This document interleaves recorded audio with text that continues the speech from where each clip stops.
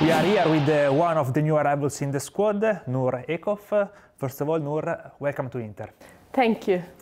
Can you describe what you are feeling right now after signing for Inter? First of all, I'm just really happy. It's an amazing feeling signing for such a big club as Inter. So yeah, I'm just full of excitement. What does Inter and this opportunity mean to you? As I said, it's a really special moment to be here and taking a part of this club and its history.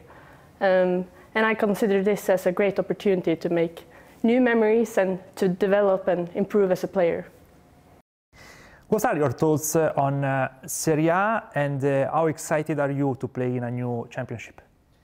I think Serie A has had a great development the previous years and will just keep on improving because it has like the big clubs and the great resources to make this improvement. So, and you see like the top league, top teams also like doing well in Champions League and stuff. So yeah, I think it's a very exciting league.